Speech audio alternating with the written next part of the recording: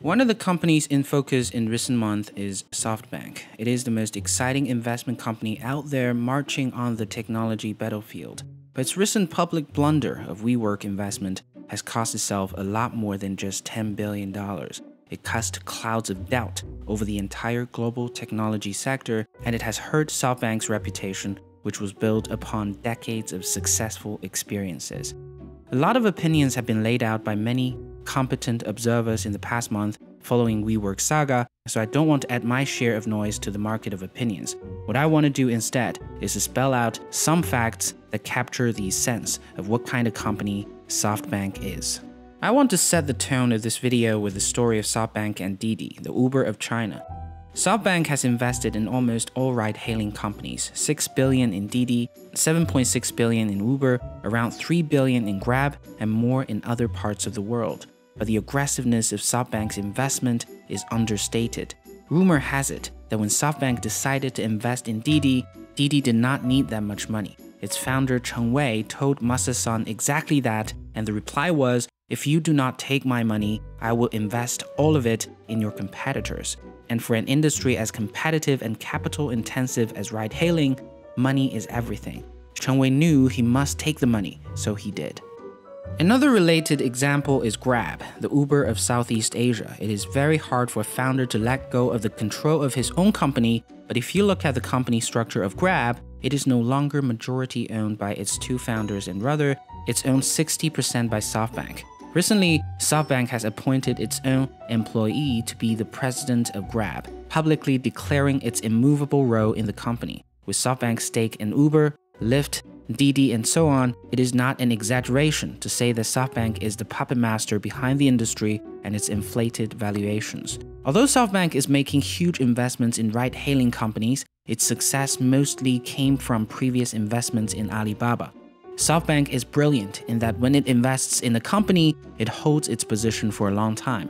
This not only shows Masa-san's investment strategy of focusing on the value, it also made over $100 billion for Softbank. With just $20 million invested in Alibaba, Softbank now owns 1/5 of the company at $500 billion valuation.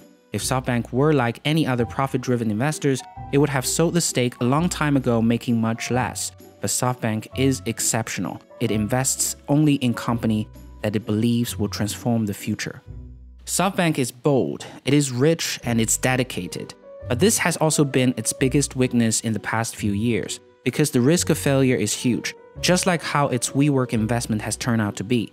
No matter how rich Softbank is, it cannot throw away tens of billions of dollars. Softbank now says it has invested $18.5 billion into Wework, a company that's worth about $4 billion.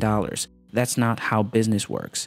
Secondly, even if Softbank is right in its investment, its timing might still be bad.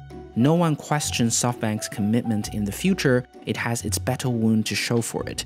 But the timing couldn't be worse. The US-China trade war is the backdrop upon which all events are being unfolded.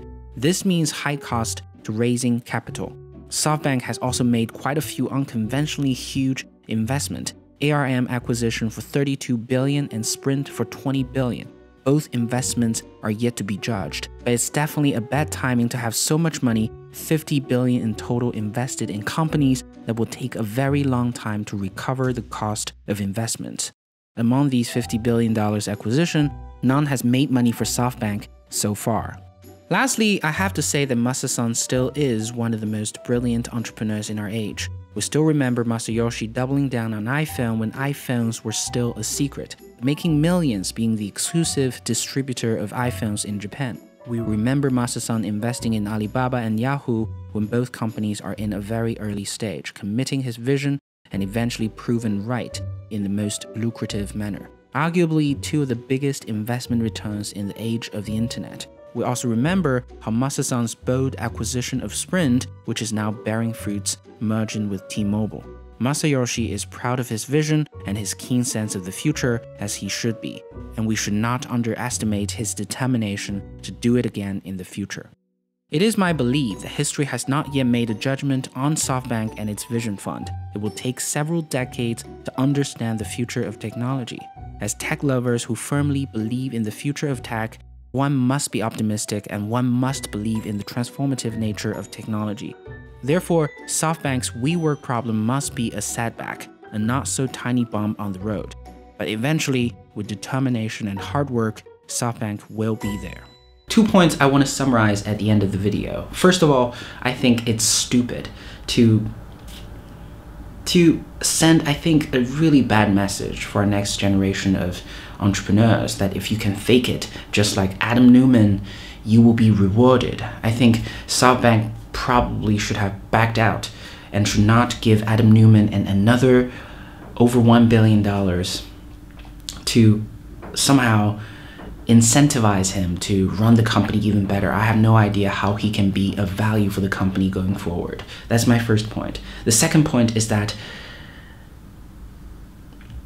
all that said about SoftBank, I still believe that Masayoshi-san is a brilliant investor. And I think he is one of the rare investors out there who's putting a lot of risk on the table, who puts money where his mouth is. He believes in technology and he puts billions of dollars into what he believes in. It is admirable to say the least, and I think it will give benefits for SoftBank going forward. So that's it for today. If you love technology analysis like this one, follow me at Lay Creatives on Twitter and Instagram. I love talking to you guys over there, so I'll see you guys there.